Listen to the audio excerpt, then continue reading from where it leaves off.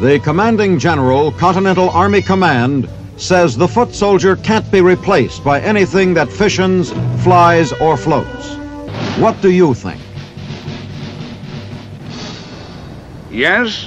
What do you think?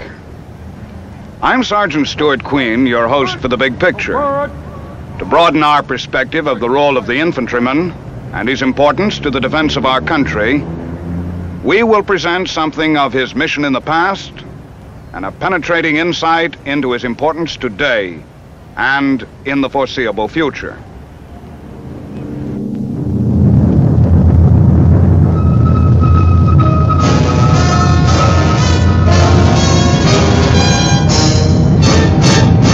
The United States Army presents The Big Picture, an official report produced for the armed forces and the American people.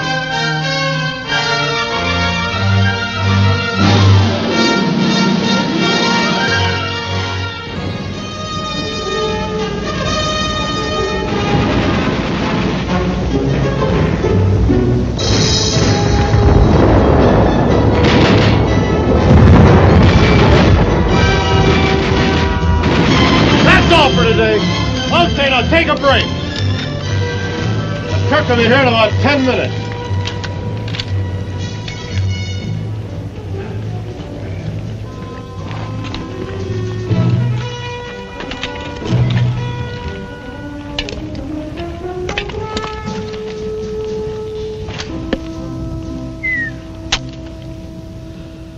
Boy, I've had it. Say, Sergeant, you take this reserve training pretty seriously, don't you? We have you men here for 2 weeks, so we make the best of it, see? Yeah, I see, but I don't know why we keep training with rifles and grenades and things when everybody knows that this push-button warfare is right about here. What with hydrogen bombs, maybe even bigger bombs. What about these nuclear warheads and guided missiles? That makes holding onto a rifle seem pretty futile, doesn't it? That just proves you don't realize that the ultimate weapon in any war is the infantry. Sergeant, we know you guys slugged it out with a rifle during World War II, when a rifleman counted. But a war of the future, why, the infantry will be as antique and as obsolete as the horse cavalry. You think so, huh? Yes, I do. All right, then. You answer this question if you can. Supposing that war you mentioned does come along, and supposing nuclear warheads are used, then what? Then what? Well, then it's all over, isn't it? Is it? What else is there? Somebody has to go in there and secure the area. Probably end up fighting for it with rifles. Now, who do you suppose is going to do all that? Well, you mean that... Exactly. The infantry. Now, that's why they call the infantry the ultimate weapon. Hey, how about that, you guys? We are pretty important. Why, you guys are 10 times more important than you ever were before. All right, now let's suppose that nuclear war you mentioned does break out. Why, it'll happen so fast you're not going to have years or even months to train the troops. They've got to be ready right now. Trained and equipped and ready to go. Well, that's one of the main reasons for the whole reserve training program. You know, Sergeant, that does make a little sense. I just never thought of it that way. It makes a lot more than just sense. It's like having a defense insurance policy all paid up and waiting for you. Yeah, but now look, if this next war does come along, it's going to be a lot different than World War II. None of you men are old enough to remember when Pearl Harbor was hit. But I'll tell you here and now, we weren't ready for any long, tough fight. Yeah, we were pretty lucky. We were lucky we had allies to fill in the gap till we got ready. They bought time for us, so we trained the troops that were eventually needed. Oh, we won, didn't we? Isn't that the important thing? We won, all right. But we spent a lot of time training citizen soldiers, guys just like yourself, who were needed for those final victories.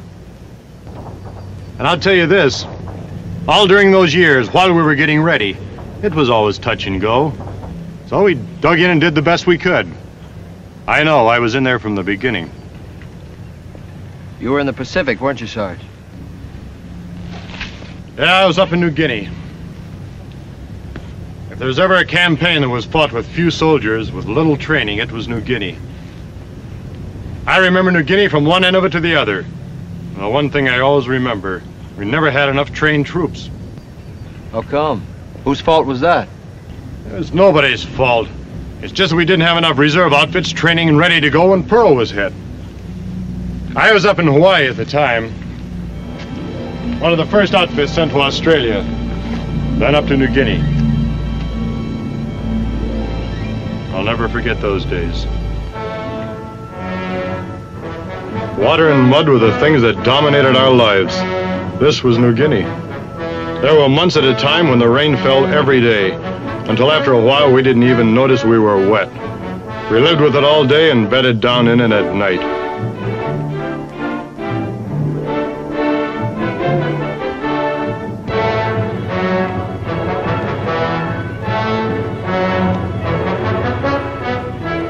Yes, every time I see mud, I remember New Guinea. New Guinea is the second largest island in the world, situated directly north of Australia. By September 1942, the enemy had moved down from Boona to a distance 20 miles from Port Moresby. Our GIs were not yet in the battle, but the Australians were, moving up the famed and treacherous Kokoda Trail from Moresby over the Owen Stanley Mountains.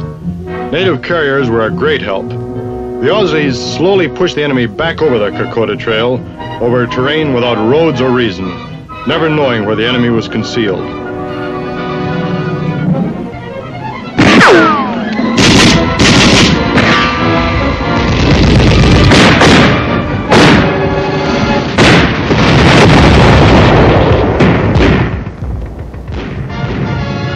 The problem of supplying the Australian troops in the Owen Stanley mountain range, which ascends to 14,000 feet, was solved only by air.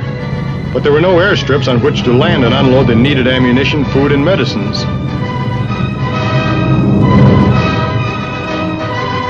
The astonished natives watched the aircraft fly in low and drop supply containers in the open fields.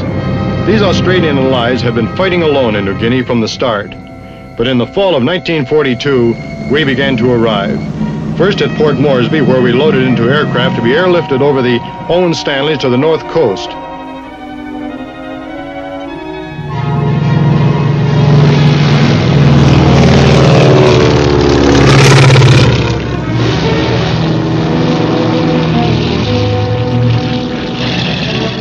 We landed on a strip the Australians had taken from the enemy a short while before. It was here in this vicinity that the Yanks received their baptism of fire at Boona and Sanananda.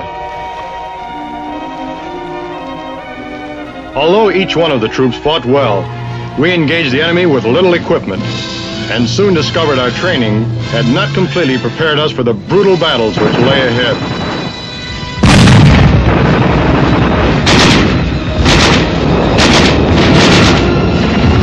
Sometimes we found ourselves with our backs to the sea when the tide of battle would suddenly change.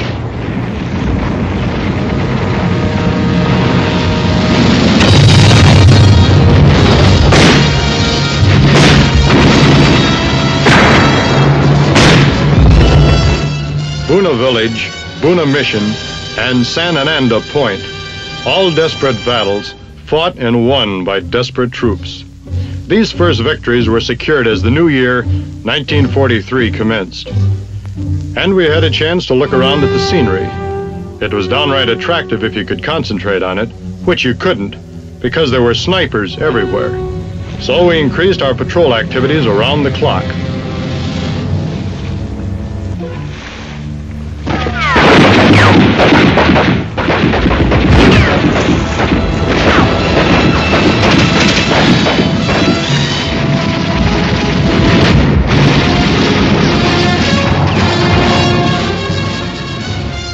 Since there were no roads of any consequence along the north coast of New Guinea, and since the jungle grew in a stubborn tangle right down to the beaches, we started to leapfrog from shore to shore westward by small craft and rubber boats. We advanced slowly, hitting enemy concentrations where we found them.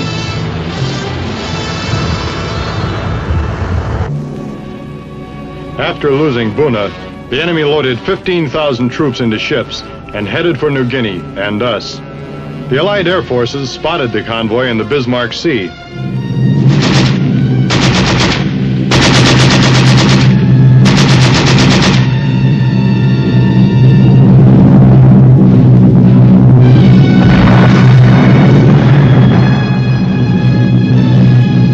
We sank every transport, and the enemy had 15,000 less troops in our area.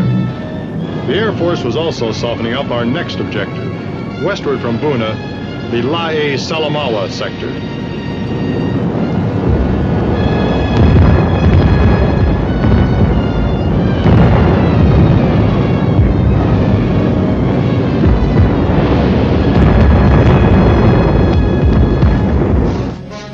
Although we didn't have many troops in New Guinea at this time, we did have some highly specialized ones, such as the 503rd Parachute Infantry Regiment. The jumpers were thoroughly trained in parachute techniques. They packed and carried what they needed for combat.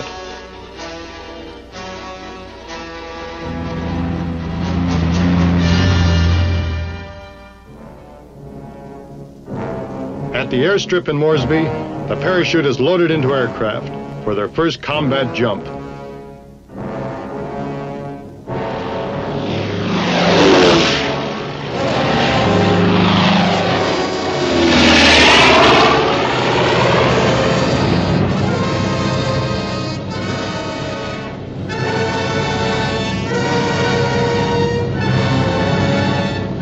The objective of the parachutists was to seize the airstrip in the Markham Valley, a few miles inland from Salamaua. A smoke screen was laid to deny the enemy observation of the drop zone.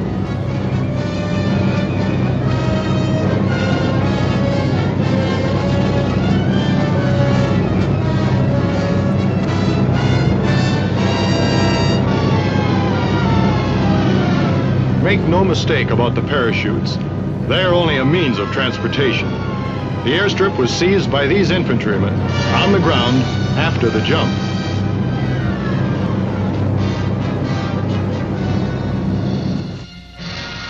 The Australians were continuing their push westward along the north coast toward Lae and Salamaua.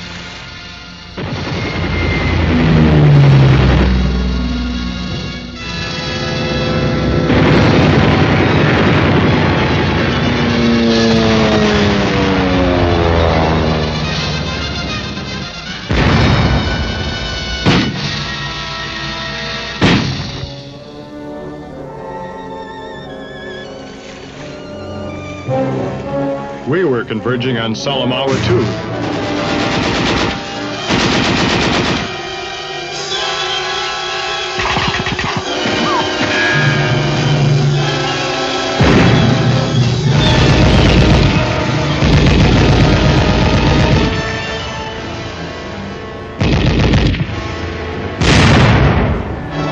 By September 1943, the sector was secured.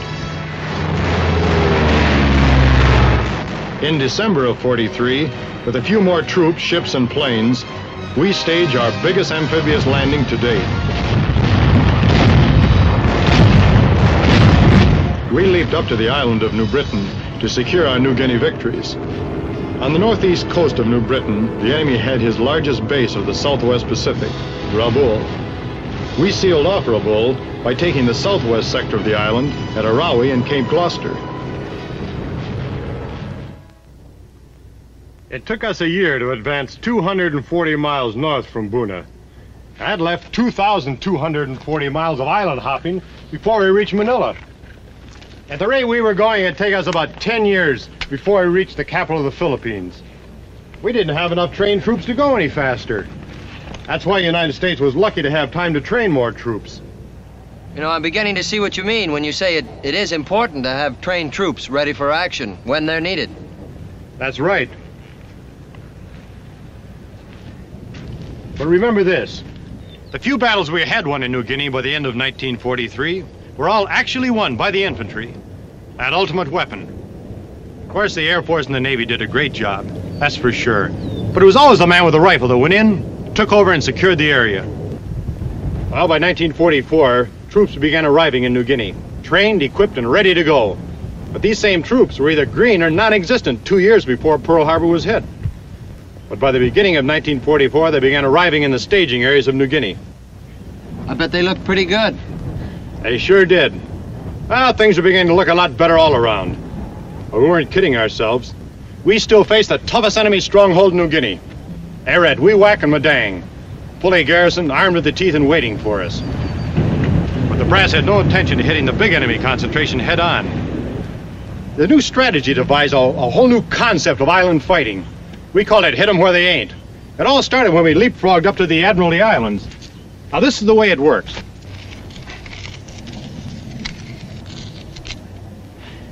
First, the Air Corps clobbered the enemy airstrip on Los Negros, a small island in the Admiralties.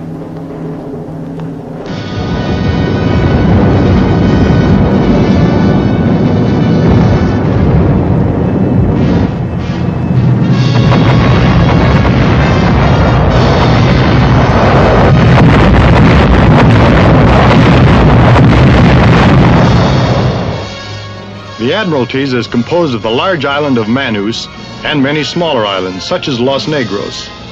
We needed the Admiralties to deny the enemy air bases from which to strike at our advance westward along the coast of New Guinea.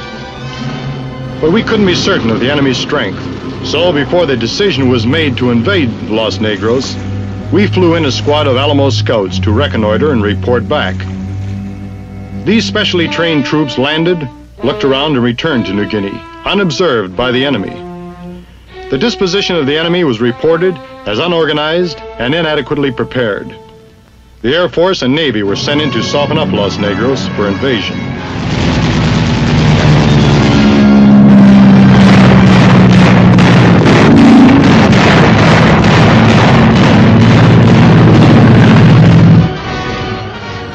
A reconnaissance in force was convoyed to the Admiralties.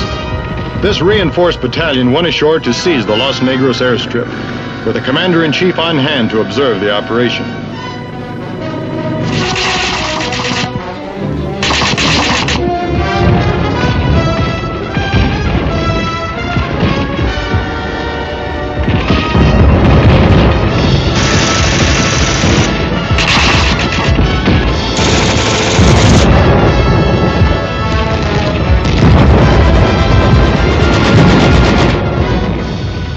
With the airstrip in our possession, we advanced our own air bases to extend our bomber range and to provide fighter cover for further operations. But the battle wasn't over yet. More troops and artillery were needed to overcome the enemy resistance.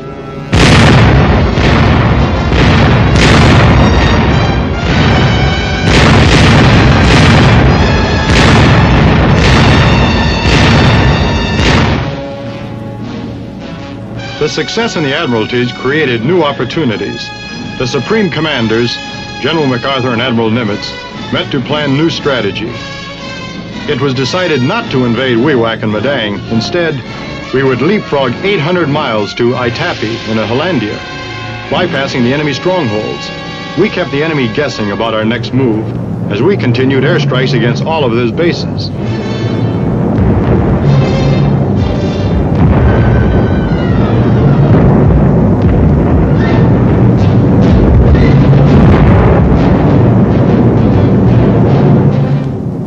Hollandia would be the big prize with 3 enemy airstrips.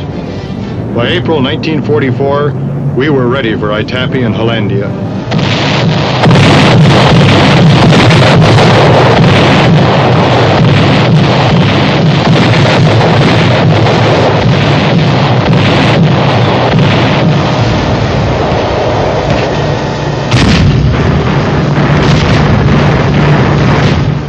During an early morning in April 1944, we invaded Itapi.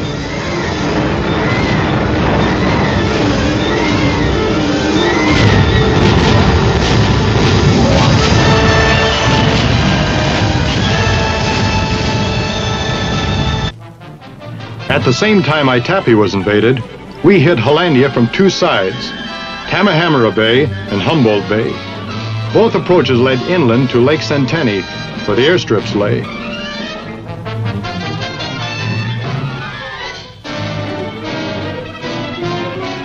Starting from the landing beaches, the terrain rose steeply, and the loose, wet underfooting made the ascent hazardous.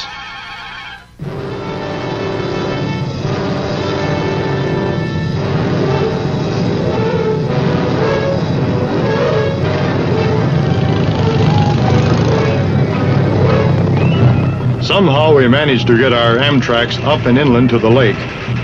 These armed water taxis were a welcome sight after climbing the jungle-encrusted slopes up to the lake, and we rode for a change to the enemy positions.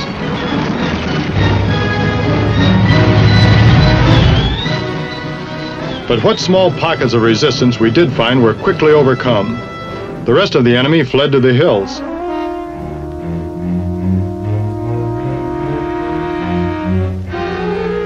We surveyed our prize, the 3 airstrips, littered with enemy aircraft which would never again attack us. This Hollandia operation was a classic example of the new strategy. Bypass the enemy strongholds and hit them where they ain't. We had bypassed the huge enemy naval, air, and army bases at Wewak and Madang. We kept moving fast. We leapfrogged up to Arara, then secured a small island offshore and placed our artillery and commenced firing at Wakti Island.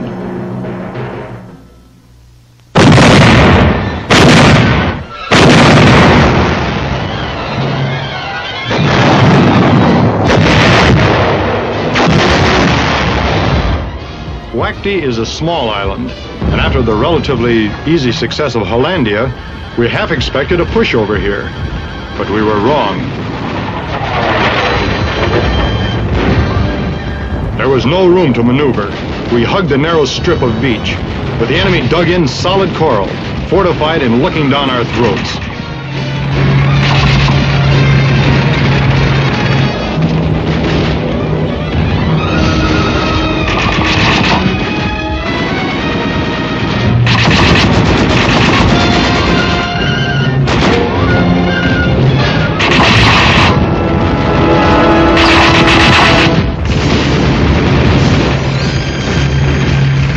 Yes, again, our objective was another airstrip, to deny the enemy its use and to provide our Air Force with an advanced base from which to extend our bomber and fighter range.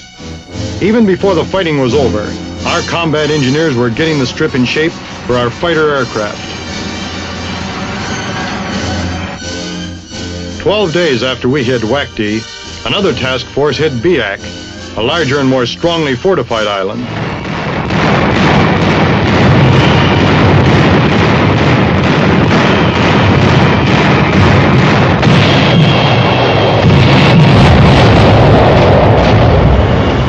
Of the troops hitting the beaches at Biak, many were now veterans of amphibious warfare, but many more were getting their first combat experience. The Biak campaign was to become one of the most difficult in the battle for New Guinea.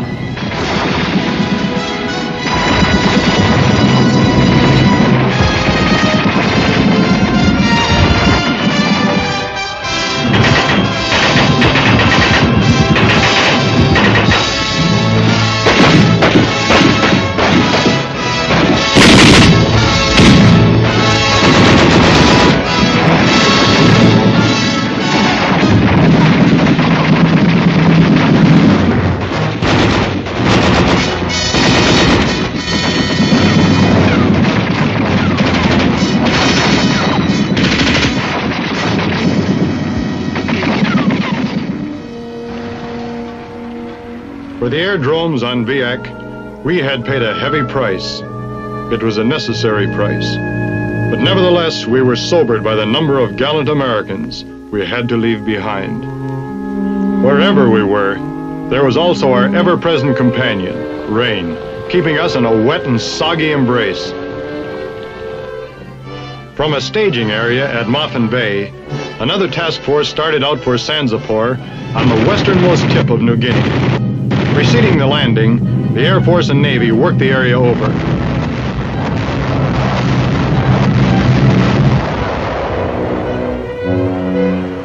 Sanzapor turned out to be one of those unexpected surprises. We were prepared for a rugged fight, but the enemy, what there was left of them, just melted away into the jungle, and we grabbed the airstrip without too much trouble. So here we were at Sanzapur. We had sealed up New Guinea, trapping an estimated 150,000 enemy troops with no chance of escape. They could either surrender or starve. New Guinea was ours.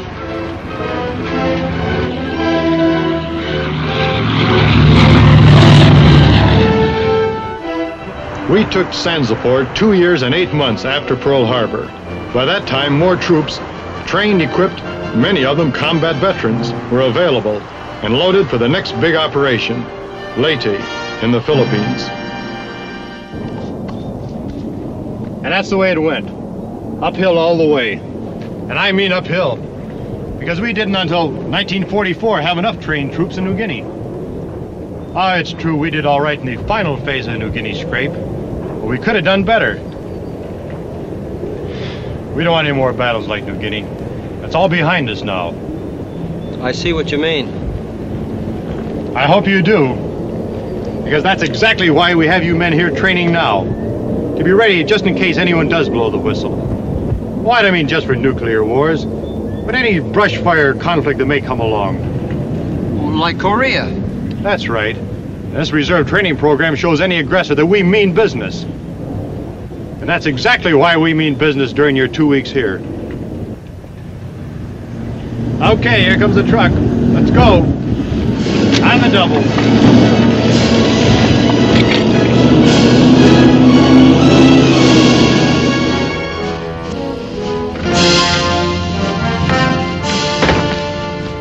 Hey, Sarge. Hey, Adams, how you doing? Not bad. Now, you know, after 2 weeks of reserve training, well, I feel pretty good. In more ways than one, I bet. How do you mean? Well, you got a couple of weeks of training under your belt. And? Well, I think you understand your role as an infantryman better now, right? Yeah, I know. I'm the ultimate weapon. That's right. If you don't think the Army feels that way, look over there.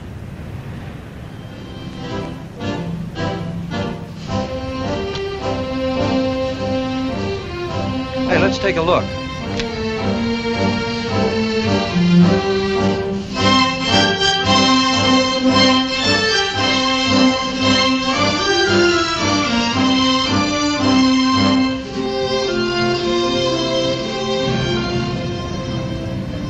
The statue in your honor.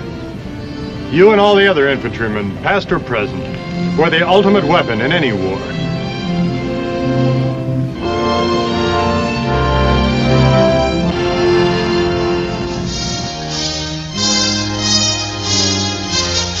The Big Picture is an official report for the armed forces and the American people. Produced by the Army Pictorial Center. Presented by the Department of the Army in cooperation with this station.